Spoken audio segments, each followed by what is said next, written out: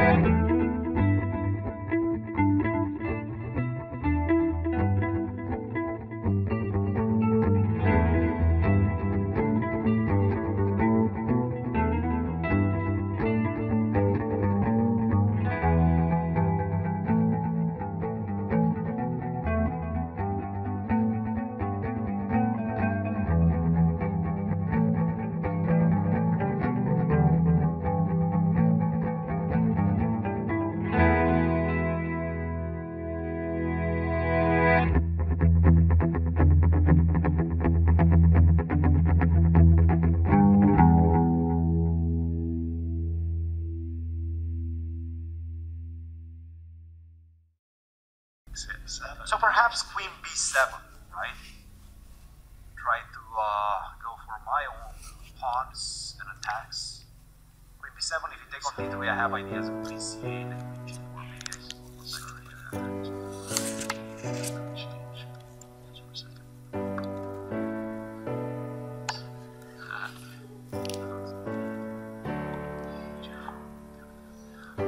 Queen, you don't want to make buffed. Queen b7. Well, what did you say, Christian? Jeffrey likes. Jeffrey likes your move. I'm telling you, Jeffrey.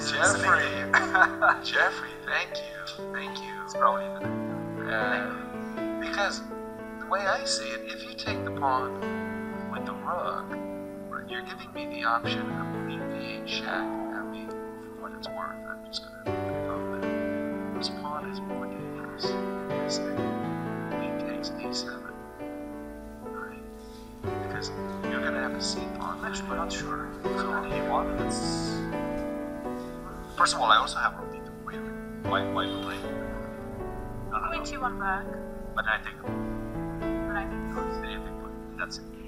Yeah. It's everything. Right, so, sorry, just really on these. Even though, wait a minute. Now I go c5. I don't know. Well, that was the question I was asking. So I run More a4. danger. Thank you.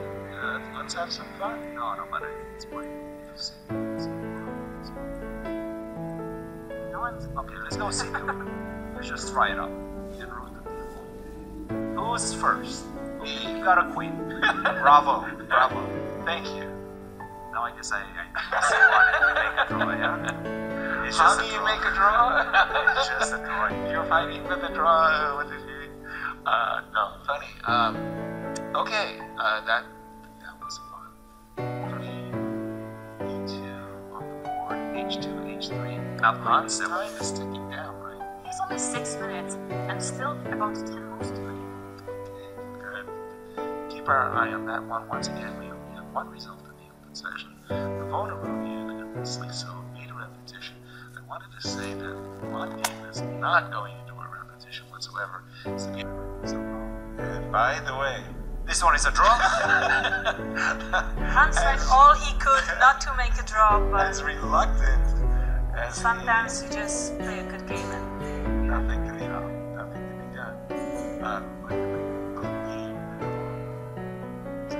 Hans who stopped the clock and claimed the draw with Jeffrey the first. Alright, guess what? Hans was the one to say, okay, enough's enough, draw. Alright, Arena's looking very good. We like her position very